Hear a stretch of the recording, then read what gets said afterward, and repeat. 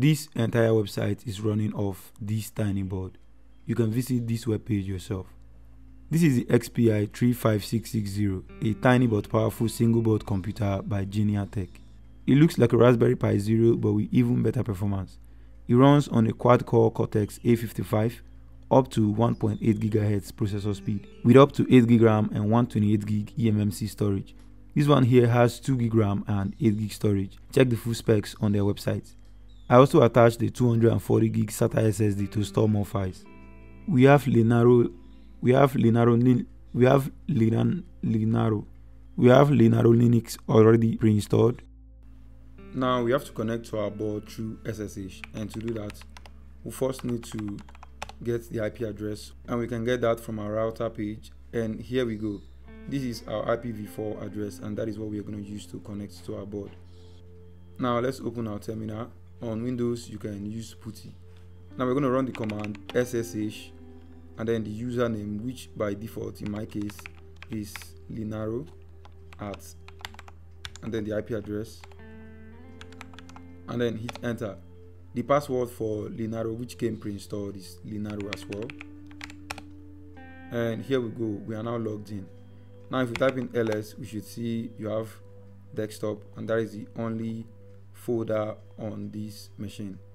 Now we're going to update and upgrade our packages, and to do that run sudo apt-update and sudo apt-upgrade -y. Now this is going to update our packages. Next we are going to install Apache web server, so let's run sudo apt install apache 2-y.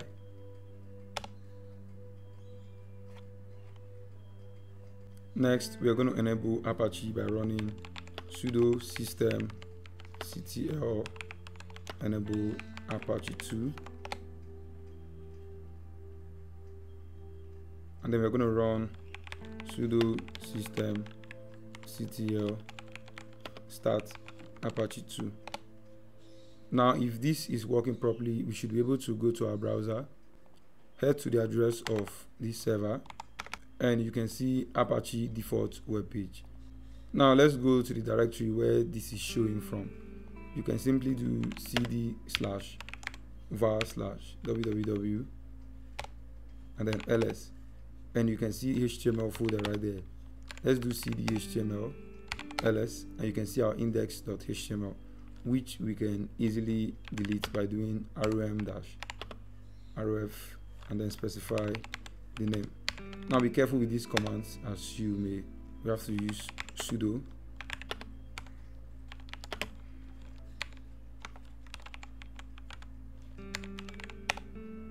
and we've removed the index.html.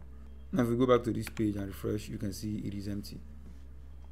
Now we want to connect our domain with Cloudflare, so instead of visiting this address locally, we should be able to use our domain to access the site that is running on this board. And to do that, first we have to sign up with Cloudflare.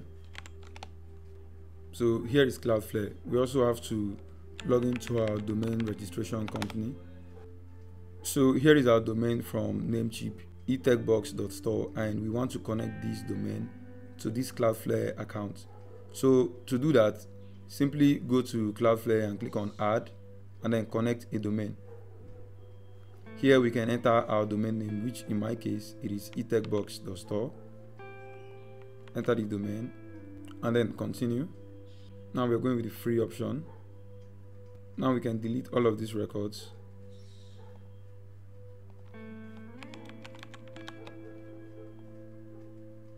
And then continue to activation.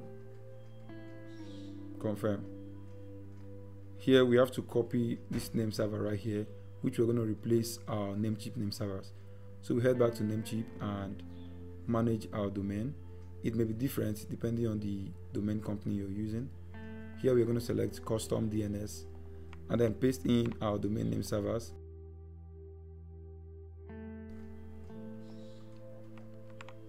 Now we can save, and here we go. We can click on continue on Cloudflare, and you can see it is now checking to see if the connection is done.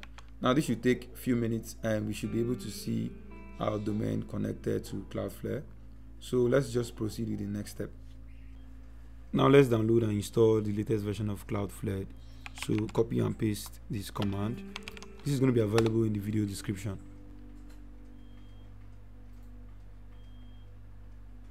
Next, we have to run sudo dpkg and then Cloudflare Linux arm64.deb. And now we have to authenticate Cloudflare with Cloudflare, and to do that we're going to run cloudflared tunnel login, and here we can copy this address to our browser.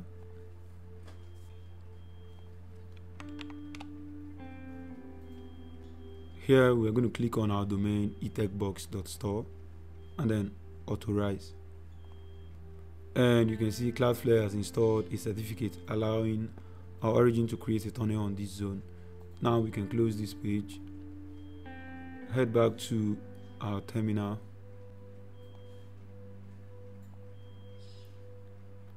now we're going to create a new tunnel, and to do that type in cloudflared tunnel create and then your tunnel name, which in this case I'm going to call it etechbox_store. You can call it whatever you want. Hit enter and you can see it has created the tunnel with ID, and this is our ID. Now let's copy this ID and then paste it in our notepad. We're going to make use of this later. Now we're going to create a new directory for Cloudflare in our etc folder. So we're going to run sudo make directory -p /etc/cloudflared and hit enter. Now we're going to run sudo nano /etc/cloudflared /config.yml, which is our configuration file we're going to work with.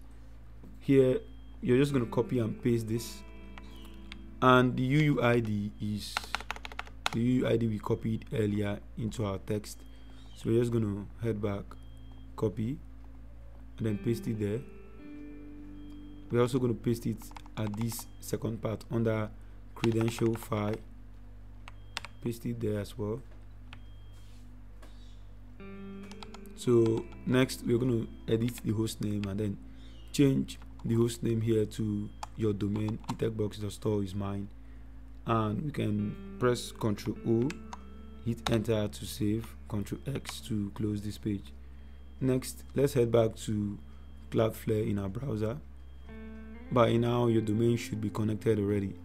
If it isn't, then you can wait. Now let's go to DNS settings. Under DNS we're going to add a new record, so click on add and we're going to add a CNAME, and the root is going to be @ which is our domain, and then the target is basically going to be our UUID, paste it there, .cfagotunnel.com. Now we're going to save and then head back to our terminal and run this command cloudflared tunnel run etechbox_store, which is our tunnel name, and it should run. And if this works properly, we should be able to access our website from our browser etechbox.store, and you can see it is working fine. This is good. Now we can easily just move our website files and everything should work. But before we do that, we're going to set Cloudflare to run as a service, and then we're going to install Webmin. After that we can install WordPress or move our website here. So let's Ctrl C, and then we're going to sudo cloudflared service install. In my case it is already installed, so for this video I'm just going to uninstall and install again. So we're going to run sudo cloudflared service uninstall, and now I can install by running sudo cloudflared service install. It should install almost immediately. Next, we can start Cloudflared by running sudo systemctl start Cloudflared. Next, sudo systemctl enable Cloudflare.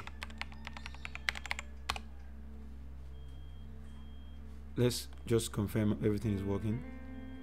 Yes, and we've successfully connected our domain through Cloudflare reverse proxy. Now we're going to install Webmin control panel so we can manage everything through Webmin even while we are away from our board, because right now I'm connecting using an IP address of which I am on the same network with, so if I'm away from my house I wouldn't be able to access this. So now we are going to install Webmin. Now to install Webmin, just paste this command. It is in the video description. Webmin has been installed. Now to confirm if Webmin is running, we can simply go to etechbox.store :10,000. You could also access it from our server IP address 10,000. Well, I'm having caching issues, so I'm going to use another browser. So you can see I can access Webmin from another browser, and the username is your username for your board. My case is linaro, and your password is whatever your password is as well. And let's sign in. So here we go. Webmin is installed, but we want to access Webmin from cpanel.etechbox.store so we can access it whether we are home or when we are not home as well. So let's head back, and then now we are going to edit our configuration file. So just run sudo nano and then etc cloudflared config.yml. Now we're going to make few changes here to accommodate Webmin. I'm going to paste everything in the video description as well, so I'm just going to paste them here. So we have the first hostname for etechbox.store, and then we have the second hostname for port 10,000 which Webmin is on, and we can hold Ctrl O and then hit enter to save, and then Ctrl X. Now let's head to our cpanel. Here we're going to add a new record again, cname, and then the name this time is going to be cpanel or whatever you used. And then we are going to copy the content from the previous one, which is UUID and then .cfagotunnel.com. So you can just type it there or copy and paste. Save. And we are done with that. Now let's restart Cloudflare by running sudo systemctl restart Cloudflare. If it works well, we should be able to access our store from our store page. Good. And we should be able to access the cpanel from cpanel.etechbox.store. Right. So now we can now access our cpanel from this address, cpanel.etechbox.store. Now whenever you want to create a new subdomain, this is exactly what you're going to do. Go to your configuration file and then add a new record for a new subdomain, and then go to your DNS record and then add the subdomain as well. Now we can close our terminal since we are going to be working directly from our cpanel now. Now we can log in with the username, which is your system username, and the password, which is your system password as well. And this is our Webmin dashboard running from cpanel.etechbox.store. Now we have many features here. We can go to tools, and here you can find file manager, which should help you with managing all your files. We also have the terminal, and from here we can basically send in all the commands even without being physically there with our board. We have networking, hardware, and so much more. You could explore these options here, but for now I'm just going to upload my website files by going to file manager. I also noticed that the Webmin panel when using the domain is quite unresponsive. I mean, it is still loading var, but if I'm running it from this physical local address, it is running faster. So from here, I'm just going to upload my website files.